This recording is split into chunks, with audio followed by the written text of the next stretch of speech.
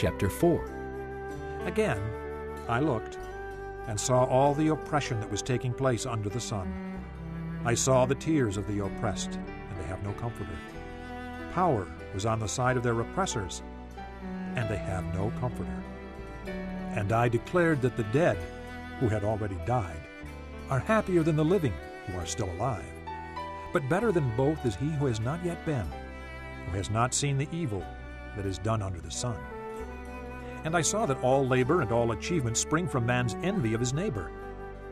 This too is meaningless, a chasing after the wind. The fool folds his hands and ruins himself. Better one handful with tranquility than two handfuls with toil and chasing after the wind. Again, I saw something meaningless under the sun. There was a man all alone. He had neither son nor brother.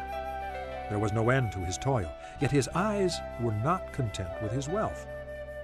"For whom am I toiling?" he asked, "and why am I depriving myself of enjoyment?" This too is meaningless, a miserable business. Two are better than one because they have a good return for their work.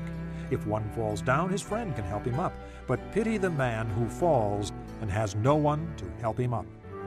Also, if two lie down together, they will keep warm. But how can one keep warm alone?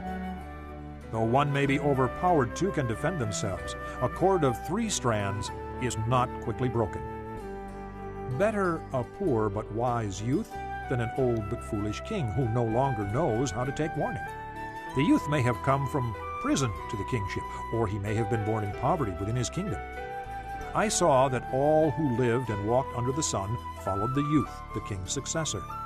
There was no end to all the people who were before them. But those who came later were not pleased with the successor. This too is meaningless, a chasing after the wind.